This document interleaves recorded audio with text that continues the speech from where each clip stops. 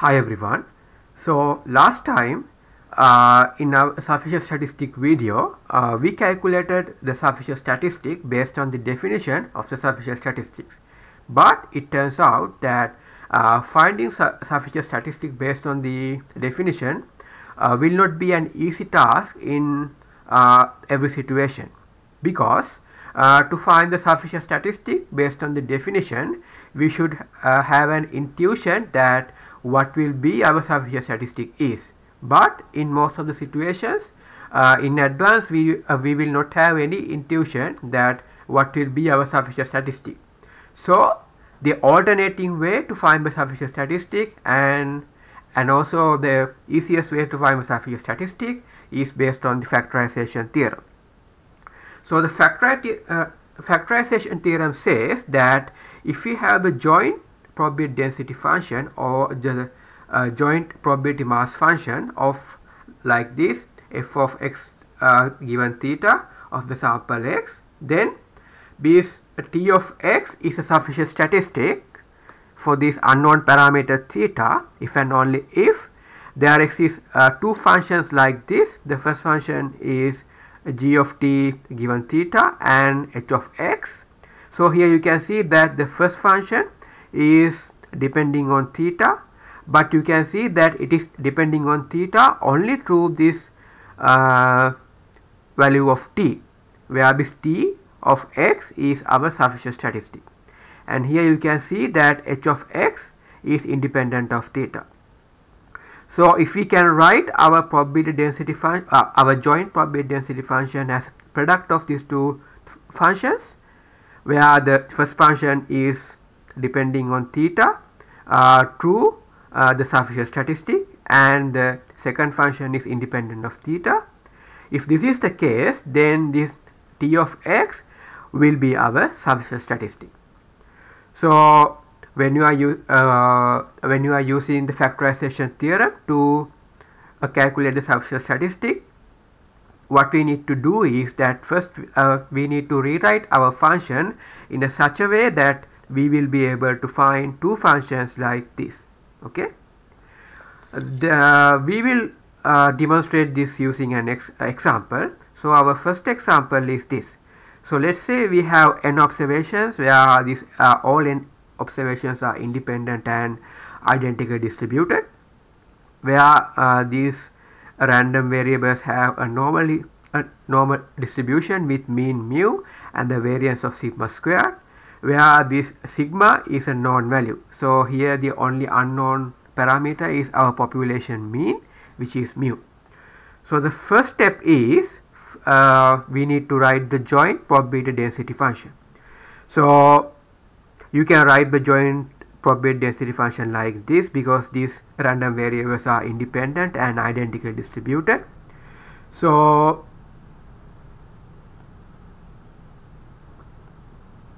next, if you consider this element wise, you can see that the first component is independent of I, so you can write it as 1 over 2 pi squared to the power n over 2, and we have this term e to the power negative summation of xi minus mu to the power 2 divided by 2 sigma squared.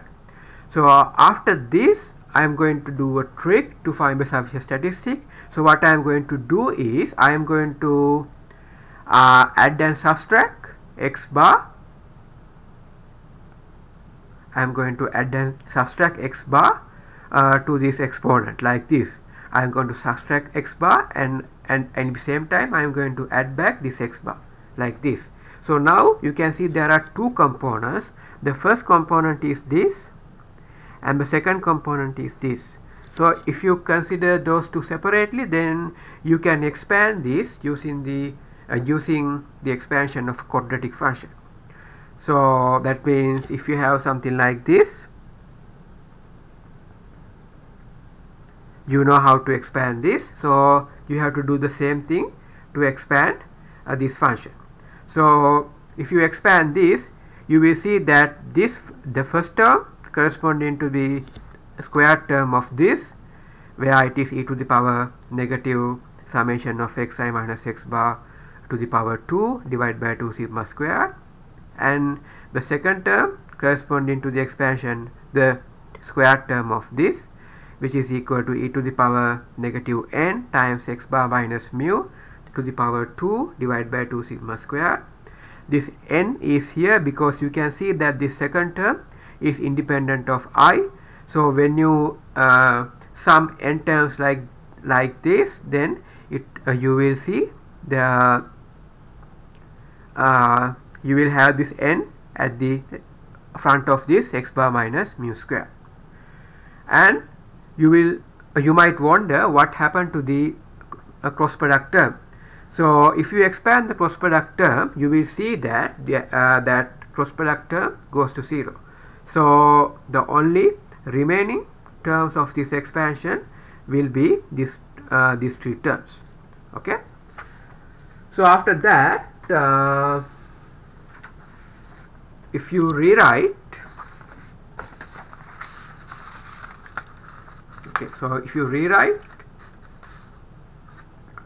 the terms, the first term we have 1 over 2 pi sigma squared to the power n over 2, and we have e to the power summation of xi minus x bar squared divided by 2 sigma squared, and we have this term which is e to the power negative x bar minus mu squared divided by 2 sigma squared.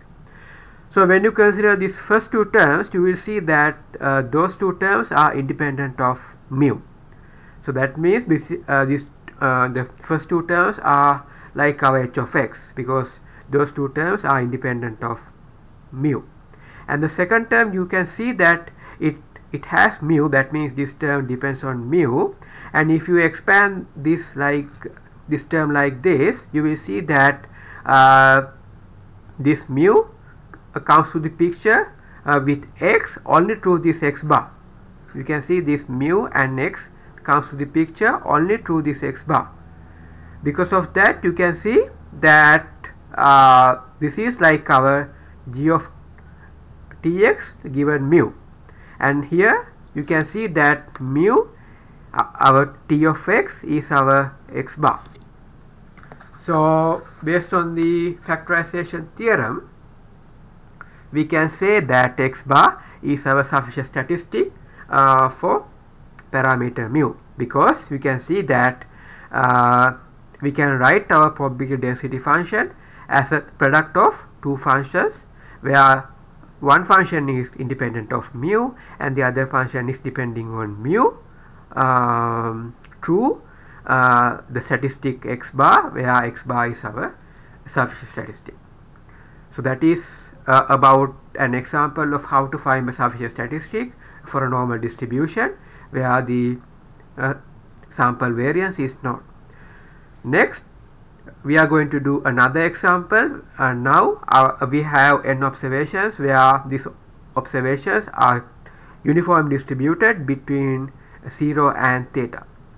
So if you have something like this, and if you write the joint probability density function, it is like this, because the probability density function of a random variable which is uniformly distributed is 1 over theta times we have this indicator function where xi is between 0 and theta. So when you expand or when you distribute this product function to each and every term, you will see that this will be equivalent to 1 over theta to the power n times indicator function of x of n given theta, where this x of n is our maximum order statistic. So we can see, or we can rewrite this expression like this: 1 over theta to the power n times indicator function of x of n given theta, where this x of n is our maximum order statistic. So we wrote our probability or our joint probability density function as a product of two functions, where the first function is independent of x and the second function is depending on theta, where this theta and x come into the picture only through Besafischer statistic, where Besafischer statistic is x of n. So in this case, our Besafischer statistic is the maximum model statistic, or x of n. So in our next video, we are planning to explain more videos or more examples of how to find Besafischer statistics based on the factorization theorem. Thank you.